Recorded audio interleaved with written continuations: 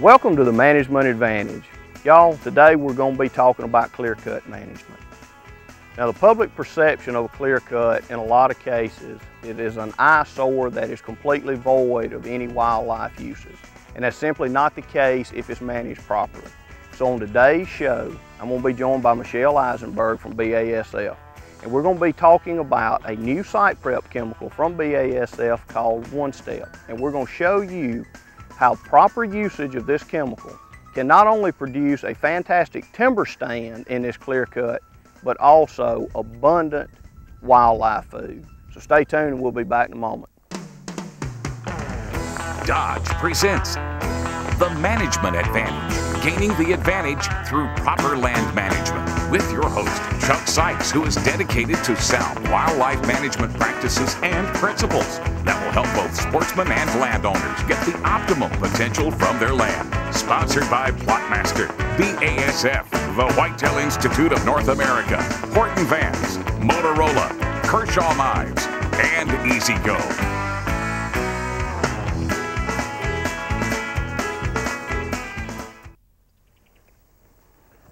Well, Michelle, before we get into the actual site prep techniques using One Step, I guess the first thing that you need to tell everybody is what One Step is. I've always used Arsenal and Chopper for my site prep needs until you sent me this drum of One Step last year. So what is it?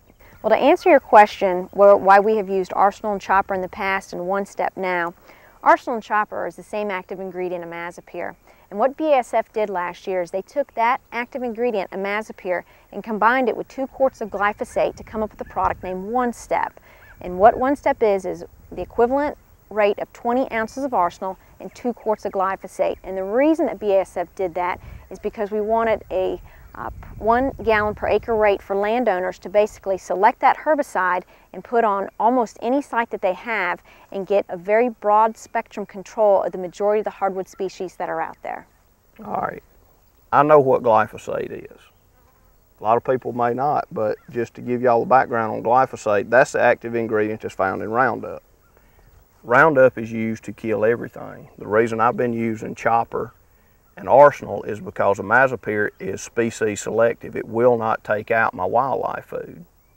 Now, I'm setting you up for this because that's going to be the first question that people are going to ask. I know what it's going to do, but you had to sell me on it. So you've got to tell everybody why putting that 2 quarts of glyphosate in there is not going to counteract what they're wanting to do by producing their wildlife food. Sure, and just as I mentioned to you earlier about the 2 quarts of glyphosate that we're putting out per acre in with this tank mix, it's truly not enough glyphosate to negatively impact our wildlife habitat that we have out here.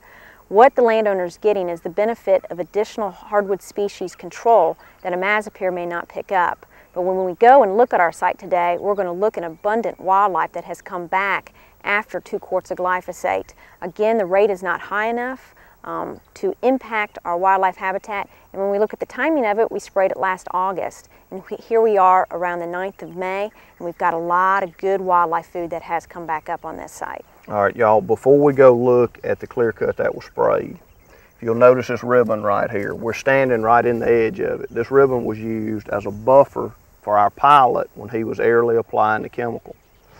This is what this clear cut would look like. And our landowner's objective is twofold. He wants good timber and wildlife food. If the whole clear cut looked like this, you got too much competition for your pine stand and you got too much competition for your wildlife food. That's right. So this, y'all keep this in the back of your mind. When we go to this clear cut, this is what this would look like if it hadn't been sprayed. Now this clear cut was sprayed last August. Like Michelle said, we're in May and you'll be astounded at the way it's going to look now. All right, our first step in getting this clear cut back productive was we came in August with a helicopter, did an aerial application of One Step.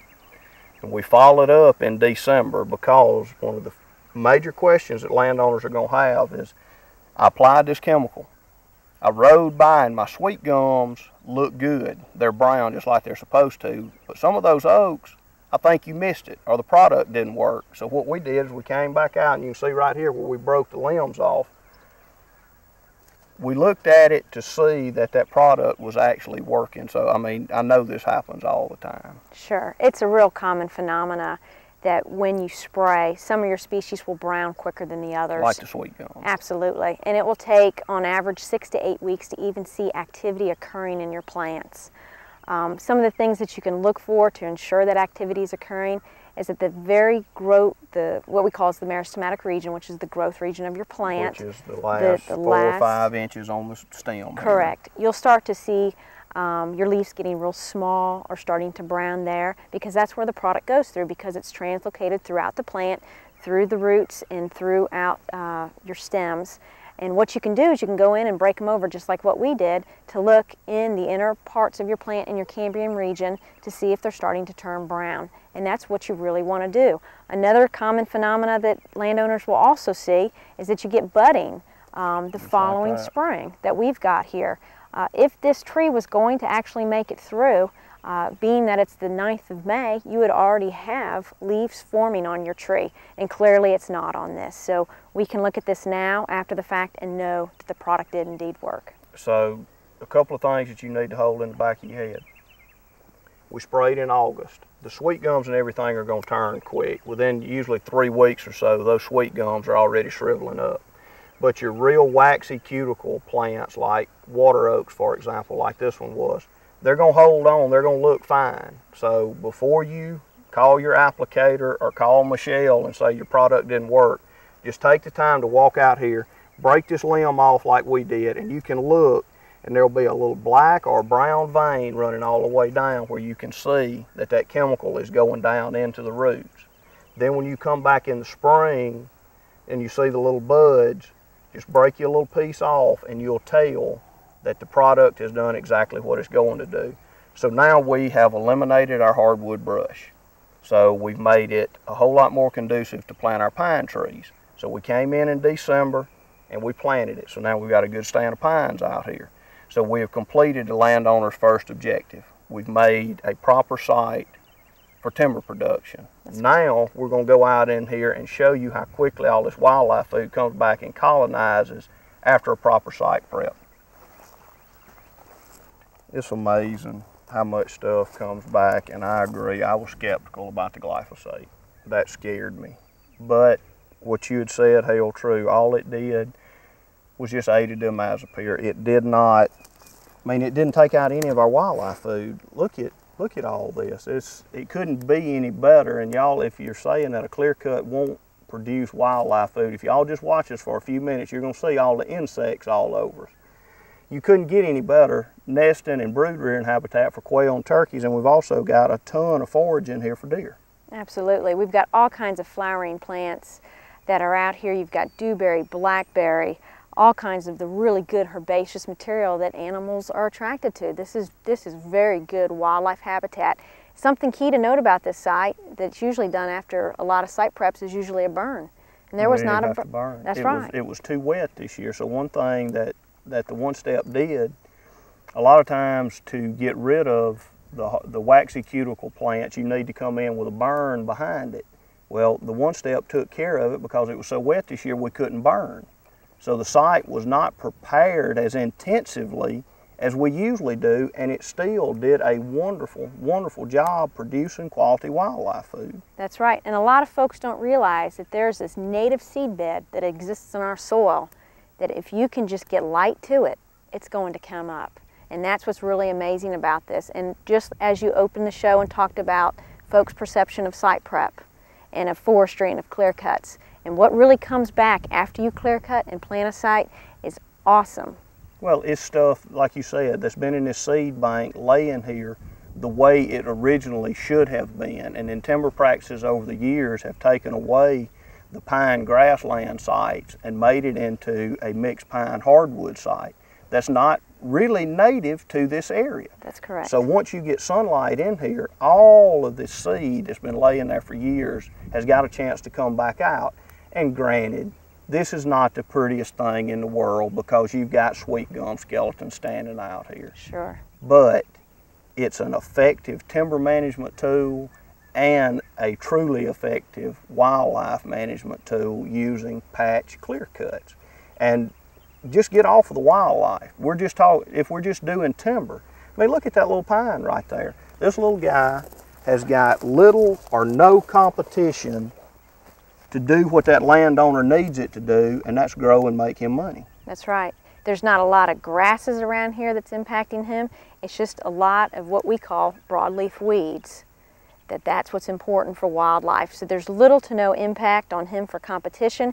He can get all the water, nutrients, and light that he can get, and he's going to come up. So again, we're going back. We're completing the landowner's objective, which is number one. Which is key, is growing the timber as quickly as he can with little to no competition, and getting a good wildlife habitat area out here for him to come out and view wildlife or to hunt it.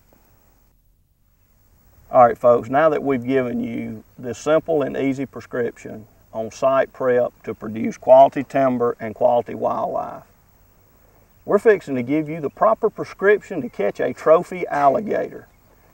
Last September, we went with Michelle's boss, David Hopkins, and Tracy Weems, one of her counterparts over in Louisiana, on an alligator hunt.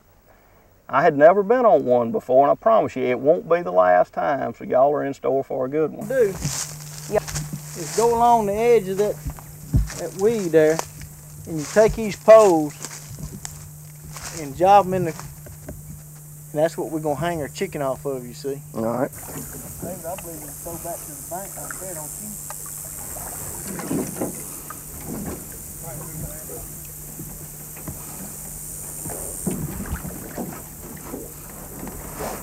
All right, we're in business here.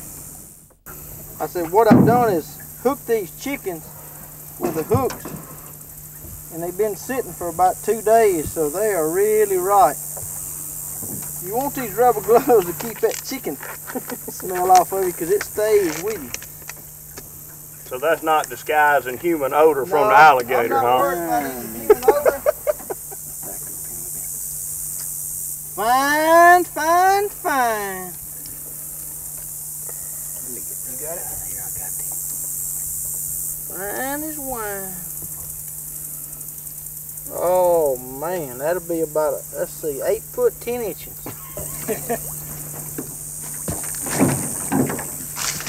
Just right. That was a nice cast. Nice cast, wasn't it? Now, Tracy, what time of day you gonna come back and run these? Right after daylight? Yeah, right at, you know, after daylight, good. You don't want to run them early in the morning.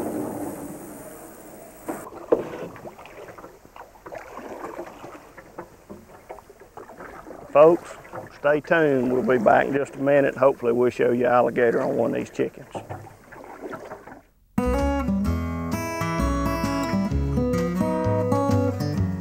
Welcome to this week's Outfitting 101 segment. Y'all, what we want to focus on today is a question of references. Most important thing, in my opinion, that you can do before you send your money to an outfitter is make darn sure he can provide you with a quality set of references. Any outfitter that you talk to, they're going to tell you that their place is a place for you. But you need to talk to customers that have been there, those that have been on hunts where they've taken game, as well as people that have been on hunts where they did not take game. You can talk to them and then form your own opinion if that is a place for you. If that outfitter will not provide you with a list of references, you don't need to go there. Now let's see how Water Valley addresses this question. Well, when you either send an email or you call and get Pia on the phone, they have quality references that they can give you. They've got names of hunters that have taken game and ones that have not, that you can talk to, and then you can form your own opinion and see if Water Valley is a place for you. And next week we're going to wrap up our Outfitting 101 segment. So get your pens and paper ready, because we're going to have some more quality information that you're not going to want to miss before you book your next hunt. We'll see you then. What can I do, Tracy? Nothing. See your paddle. Debbie'd be proud of you. Alligator, alligator! He's right there. Wait, yeah, they'll just stay hooked. He's tangled up. All right, get him right there, 20 out. Let him go, let him go, let him go. Just hold up, just hold up. That's a young one. You got him. You ain't gonna shoot him no more. That Miss Joe made a shot on about a 6, 7 footer right in the right spot.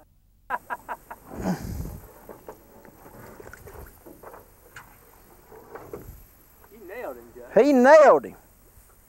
Mr. Joe Huntington with Plum Creek killed his first alligator. Yep. These are private tags, alligator tags. You get one for every 100 acres of wetland that the NRCS office considers. And we've got 247 acres of wetland. We've got 2 tags, and in the last 2 years they started giving you a bonus tag. They want you to keep one 6 foot or under because most people turn back to 6 footers and under. So you can keep it above 6 foot, but they would like for you to keep it 6 foot and under. So we've got 3 tags. There. All right. He's right there.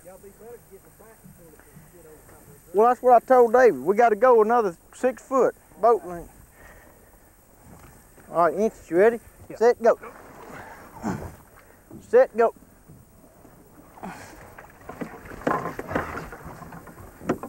Ready? Set, go. Hit him right there, David. How wide is he? Well,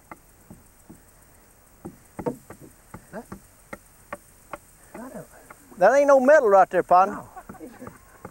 No. Let him go. Let him go. Well, you let him go. Come on, get up here. Where's his There's his head, right there. Oh. Ho. No, I don't. David, don't hit the boat. He's down. He's down for the count, boys. Good thing, boys.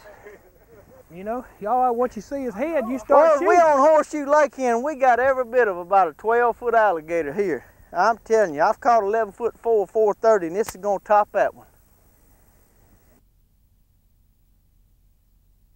I got him up tight, Keith.